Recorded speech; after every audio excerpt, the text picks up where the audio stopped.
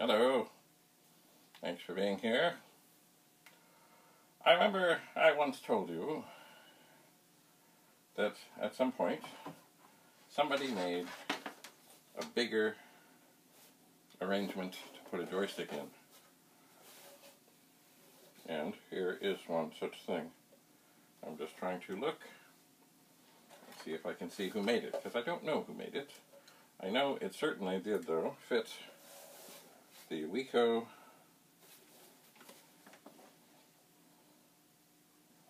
Oh, okay. You have to get the light right. This is called the Thompson lapboard. Patent pending. Made in USA. It is. So, basically all it is, it's a bigger hunk of plastic for the joystick. Because, especially during some games, like summer games, winter games, and other things, you had to move your joystick very quickly, or up and down, or do other such maneuvers. This feels a little loose in here. It does. The screws look a little rusty. I don't think I want to take them out. Oh, no, I certainly don't. Oh no, that screw doesn't fit well. And of course, I don't see another one handy. If screwdrivers, oh, here's one. If screwdrivers don't fit nice, oh yeah, that fits nice. Don't force the issue, especially with a Phillips. So they do seem to be snug.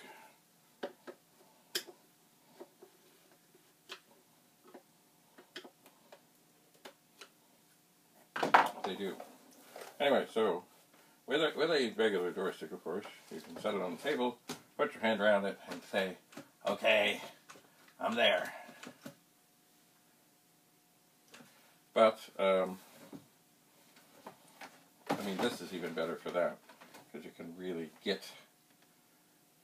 Well, you can hold your hand hard. You can have your finger on the base button, ready to fire. Or you can just hold it well. Or, the other thing was, of course, you could just hold it on your leg.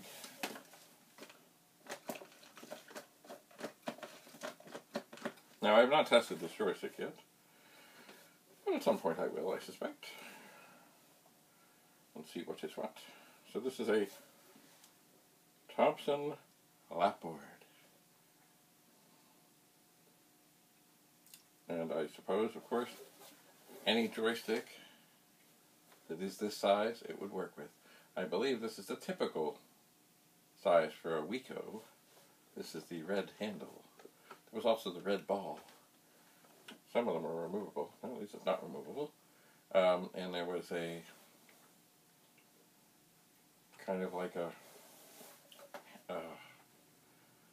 flying stick one that looked more like you could put your fingers on it. Anyway, yes, at some point, I will test this joystick and test this thing and see what's what. But definitely I remember this, if you were playing summer games, winter games, or any of the games like that, where you needed to do things repeatedly and quickly, and I mean, the only other thing I could think of it would be good, but I don't know that they made such things as if you had a joystick that was like really, like in an arcade, like really fastened into a table or a console that would not move of some sort. This would be the next best thing.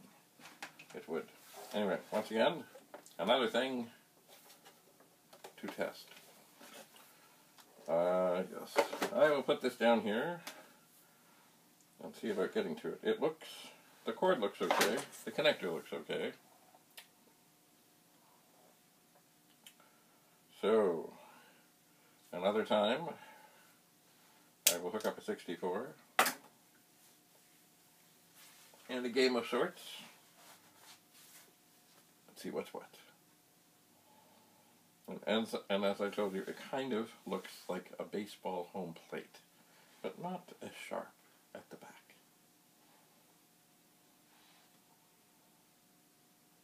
not as sharp. Anyway, quick short episode. Back to the basement. Bye for now.